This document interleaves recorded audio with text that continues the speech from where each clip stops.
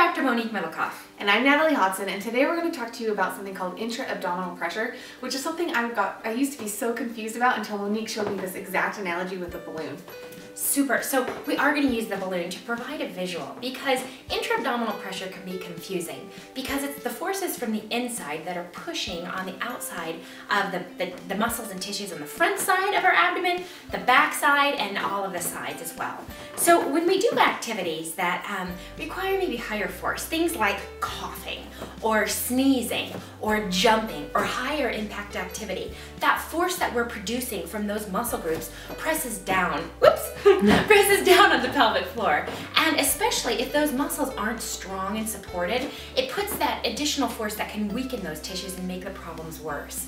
So when we have that strong core muscle group that helps to absorb the pressure by maybe putting our body in the right alignment, by having posture that raises up and kind of creates a larger space for that pressure to kind of be distributed over the different tissues where it's not pressing on one specific muscle group, can really help us to manage some of the problems with pelvic floor dysfunction, abdominal weakness, and lack of support.